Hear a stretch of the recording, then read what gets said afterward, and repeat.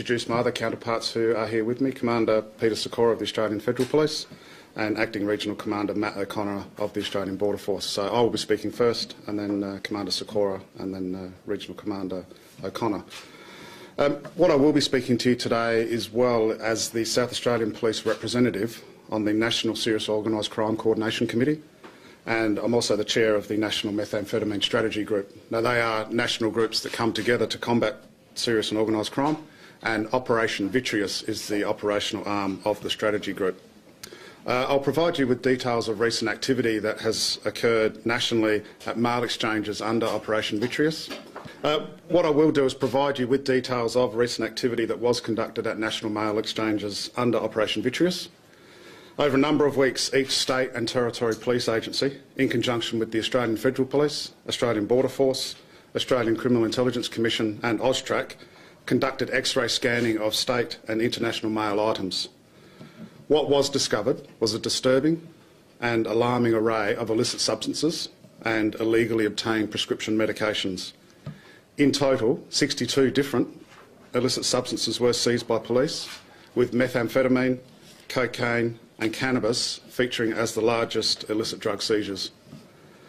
Law enforcement agencies are working together every day to combat the scourge of illicit drugs, and this operation is one of the many strategies employed to detect and disrupt the illicit drug market. The abuse of illicit drugs, particularly methamphetamine, is a driver for many types of crime, as organised crime groups exploit the vulnerability of illicit drug users. Whilst this is an example of national law enforcement activity, each day authorities are actively pursuing organised crime groups and individuals who seek to profit through the trade of illicit drugs and prey on those many vulnerable people who suffer a drug addiction. The impact on these people, their family, friends and work colleagues is well documented. And for that reason, our pursuit of offenders is relentless, and as police agencies, we will continue to work together on enforcement, intelligence collection, education and awareness of the harm caused by illicit drugs. This operation should serve as a warning to those who trade in illicit drugs and seek to use the mail service to conduct their business, and also to those who may be persuaded to receive mail items on behalf of someone else. Severe state and Commonwealth penalties apply to persons convicted of trading or trafficking in illicit drugs. As a result of this operation, there have been about 50 arrests and reports across the country associated with these seizures, and many other investigations are ongoing. And it's also likely that further charges will be laid. What this data has done is provided a snapshot of illicit material being seized through the postal service, and the numbers of drug seizures are really point in time, and statistics will vary state by state and are not necessarily indicative of police activity that goes on a daily basis. The statistics do vary. You'll see some variances between states, and that's not a reflection of state commitment. That's more a reflection of just this snapshot of the point in time. What this operation has shown is that people are prepared to take the risk and trade in illicit drugs and illegally obtain prescription medication, and in doing so take the risk of being apprehended and prosecuted. And as I said, we will be relentless in our pursuit of these people, and even small amounts can face prosecution for people who will take the risk of putting those types of items through the mail system. I'll now hand over to Commander Sikora. Thanks, sir. Good morning, everybody. What this week of action has shown is that we really need a national approach to tackle drug importation into Australia, and a real coordinated approach at that. I mean, this is the first week of action undertaken by multiple agencies, and given the seizures that we've had and the results that we've had, and particularly the disruption, it definitely won't be the last week of action that we will see in this year or the coming years as well.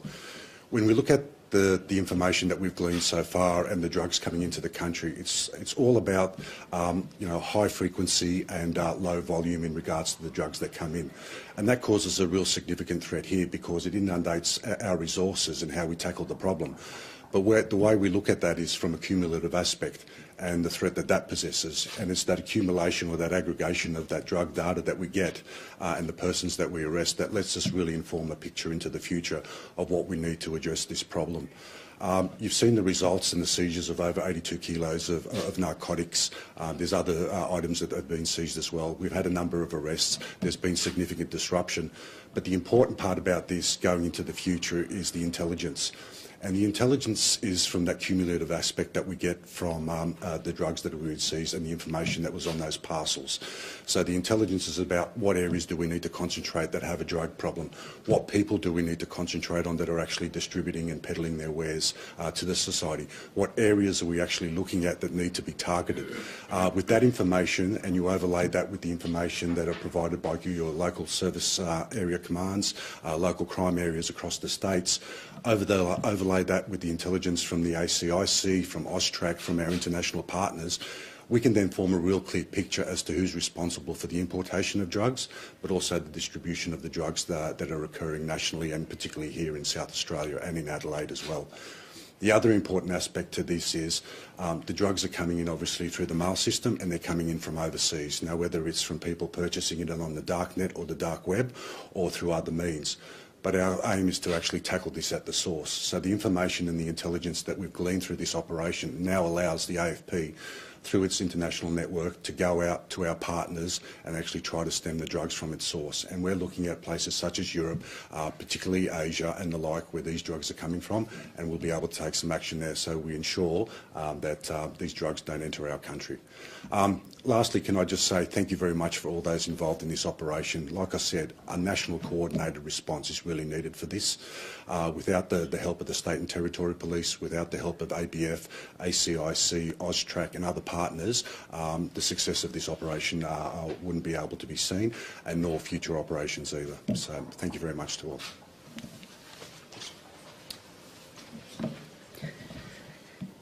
Today I highlight the contribution of the Australian Border Force in the National Week of Action against the domestic trafficking of methamphetamines and other illicit substances.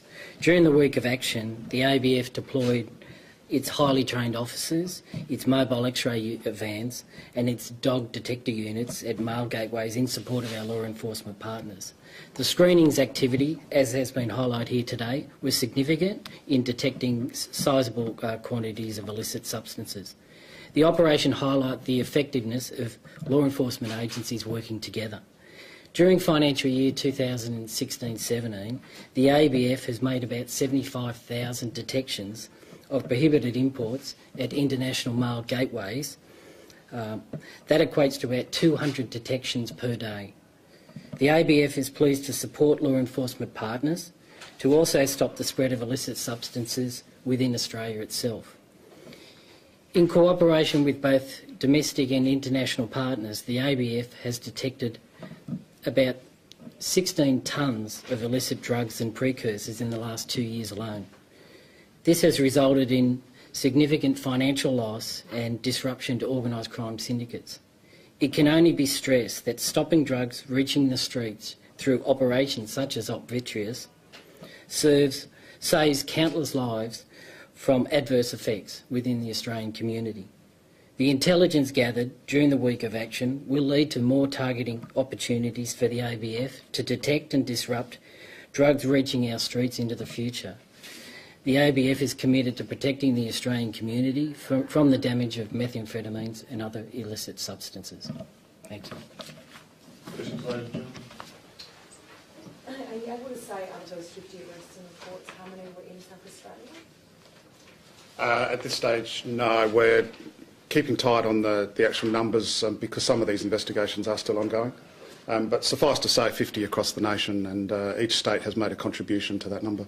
So how did the process work? I mean, just to check here, it talks about that it was looked at over 2 days. So did each state have a 2-day period? Yes, that's correct. Yeah. How much does that suggest is sort of coming in all the time if this is what was found in a 2-day period? Quite a lot, absolutely. And this, as has already been explained, the intelligence gathering factor of this is just as important as the actual seizures themselves. So that's not to say that this is all that's occurring. As has already been mentioned by Border Force and the Australian Federal Police, these are ongoing daily activities. But from a national perspective, this really gave us a very good snapshot of what's occurring nationally and also some of the levels that people go to bring these drugs in. What are some of the ways that, obviously it's not just in an envelope, what are some of the ways people are trying to sneak them in? Well, mostly we're talking through packaging. It can be very rudimentary, and I guess the hope is that it's not detected. Well, on this occasion it was detected and it was seized and people were arrested. So, as I've already mentioned, that risk is evident, and if you're prepared to take the risk, we'll also be prepared to face the penalty that comes with your activity. Are these results able to show how much of this illicit drugs are coming from overseas and how many are coming from within Australia? Are you able to break that up? Certainly that intelligence picture is very important. There's no doubt the source of many of these drugs is overseas, but there's also a market internally for people that bring it from overseas and then deal within a domestic market. So it's certainly a mixture, but the intelligence picture that's gathering is making it a lot clearer of the source of these drugs and some of the networks that are involved. Do you think people in the past have thought that this was a way that they could get away with moving drugs around the country? Oh, absolutely. Yeah, and really that's what this activity is all about. This is a nationally coordinated activity. Each state and Commonwealth agency plays their part, and really this is about disrupting that drug network that exists through the mail exchange. Is there a risk though that they just choose other means now, you just push it into other areas by announcing it as a sort of a major focus? Oh, well, in doing this, I guess it's about deterring people. If they move to other means, that's for us to sort out the intelligence, and this is just one of the many strategies that we've got going to really detect and disrupt that illicit drug market. So this is not the only thing we're relying on. This obviously is a key feature, and in highlighting this, we're hopefully highlighting to people the risk involved. If you're prepared to face the penalty, and with this sort of activity, then yeah, keep doing it. Are there penalties even for people receiving a small amount of drugs so that it's posted to them? Can they face penalties even if it's just being sent to them? They could, yes. Yeah, I mean, it's the offences for trafficking and distributing are what we have to prove. So sometimes that's based on weight and sometimes it's based on other evidence. So it's really a case-by-case basis. The legislation does slightly vary in each state as well. But certainly the penalties are quite severe in trafficking drugs. Can I ask a question on AFP? Sorry. Sure. Yes. You were saying that you are asking for a national focus on this. This is obviously just been 1 week. What needs to happen in order for that to occur? Is that up to the government, or is that something that you, head of the AFP, can organise? What needs to happen? Oh, that national focus has already started through the amphetamine strategy that's happening nationally. There's a national response already, but the thing is, what we need to do is just maintain the rage on that as well. And I think, the intelligence that we'll get out of this process will probably guide us into the future on what we need to do and where we need to target our activities into the future. What more would you need, though, to keep this going? Obviously, it was just a two-day focus in every state. Yep. 2 days is great, but what happens for the rest of the year? What else would you need to keep it going? Well, the thing is, you can't run operations like this on a daily, weekly, monthly basis because they are quite resource intensive. What these operations want to show us is exactly what happens in a point of time and what we can do to address the problem that we have. The statistics that you see or that have been produced here today can vary, tomorrow if we were to run this same operation again. What we need to do is actually look at the intelligence and how we can disrupt these syndicates into the future. A lot of this is about the examination of the criminal element, who is actually responsible for it, and then us targeting them, not through the mail system, but through other means that we can actually arrest them and make sure that their supply doesn't get out into the community. And you say a larger roadmap in terms of where the biggest stockpile is, yeah? Oh, definitely.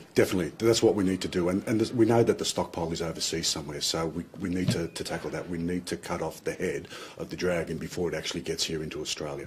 And that's the challenge for us. You say that figures can obviously change day to day, but is it a bit concerning, the figures in Queensland in particular? No, because like I said, and I think Assistant Commissioner Duval said as well, this is a snapshot in a point of time. So if you did this again next week, you'd probably see those figures would be skewed totally differently to another state as well. I mean, you have to have a look at the situation in the state at that time. Is there an event going on? Is there something within the economy that's actually, making people want to use drugs more than any specific other state? You've got major events and the like. But like I say, if you took another snapshot tomorrow, you'd get very different statistics. You say that there's sophisticated sort of concealment techniques. Can you give us some examples?